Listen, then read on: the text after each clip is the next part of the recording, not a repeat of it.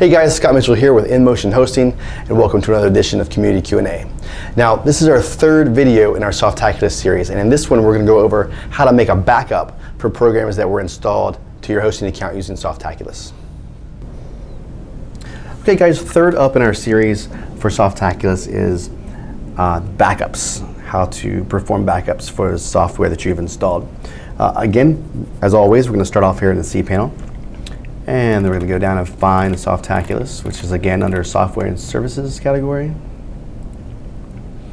Okay, so here we are at the main Softaculous thing again. Now, last video I showed you, we deleted all the installations. So I added a few more back in here. So we have WordPress and a couple of PrestaShop installations. Now, if you'll notice, we have two PrestaShops. We have one in Shop and one in Store 2. Okay, so we're going to work with those today. You notice they have different versions here. This is 1.4, and this one doesn't have a version, which actually, if you look over here, it's 1.6. Okay, so what we're going to do is say we're going to back up one of our versions. Let's back up, say, the 1.4. Now, from here in this installation area, over here, the icons on the right-hand side. Just click on this little, looks like a folder with a lock or something like that on it. Just give that a click. Okay, this leads to the backup page.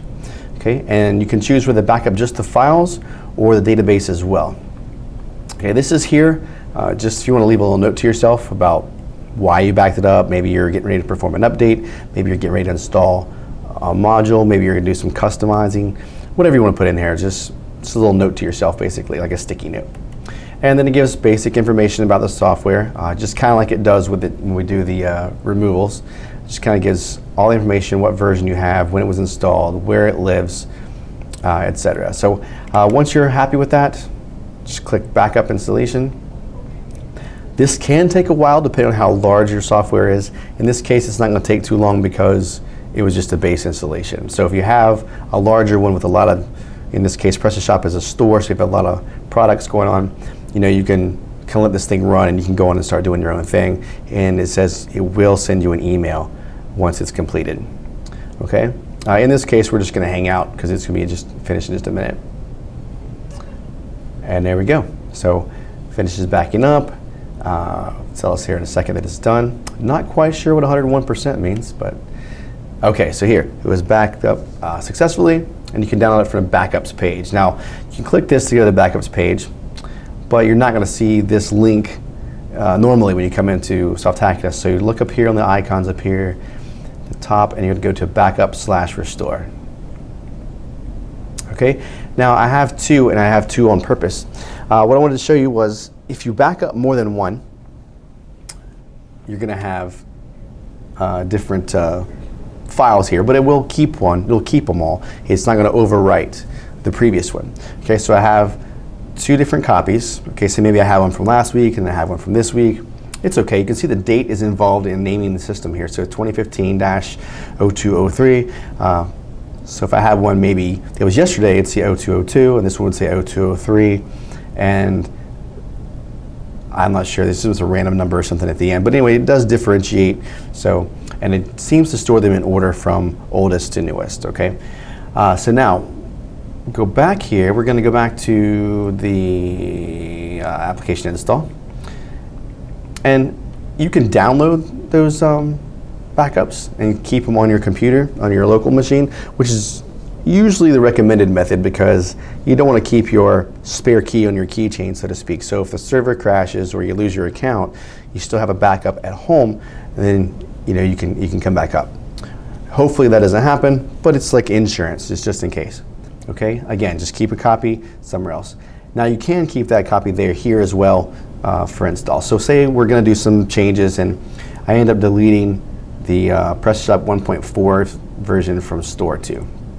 So we're going to do a quick removal to pretend we deleted it. And it might be on purpose. Maybe I tried something else and then I'm like, hey, this didn't work. I'm going to come back and use my PrestaShop. So first we're going to go ahead and remove this. And then I'll show you how to use the backup. Okay, so there we go. Installation is removed. So if I go back to the application installs, you can see only the 1.6 version is there. Okay, Go back to our backup section here. And you see it tells you, this says installation has been removed, which was installed here. You can restore it using the backup. So we're going to pick which one we want. In this case, they're the same. This is the download button, so if you want to put it on your computer. But this is the one we wanted to talk to, restore. So we're going to hit restore. Do you want to restore the directory or the database? In this case, both. Okay, and we're going to OK, and let it put it back in there. Now it says it takes 3 to 4 minutes. It basically takes, in this case, as long as the install did, because it was just a base version. But it's going to take about the same amount of time that it did to originally back it up, to be safe. Because if you have a larger database, a lot more extra files in there, then it takes more time to put them in there. In this case, okay, it's been done. Let's go back to the application installs, and you can see that it has been restored.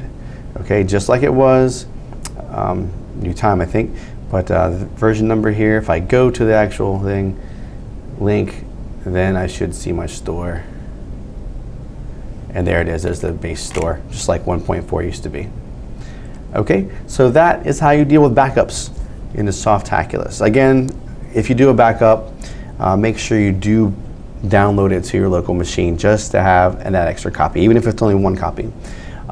They do take up space on your account, so make sure that if you have an account that does have space, a limited number of space, just be aware of that. And let's see, downloading is good, and backup. As far as how often to backup, I would say backup at least say once a week. Keep that weekly copy. I would overwrite those, or at least delete the other ones. I don't need to keep 18 weeks of backups, but at least have that last backup for the last week. If you're going to do anything important, such as making changes or anything, before you do it, do make a backup just in case. Okay, and then you make the changes. If you didn't like them or you can't figure out how to remove them, then you can just restore on top of it. All right, so that's backups in Softaculous.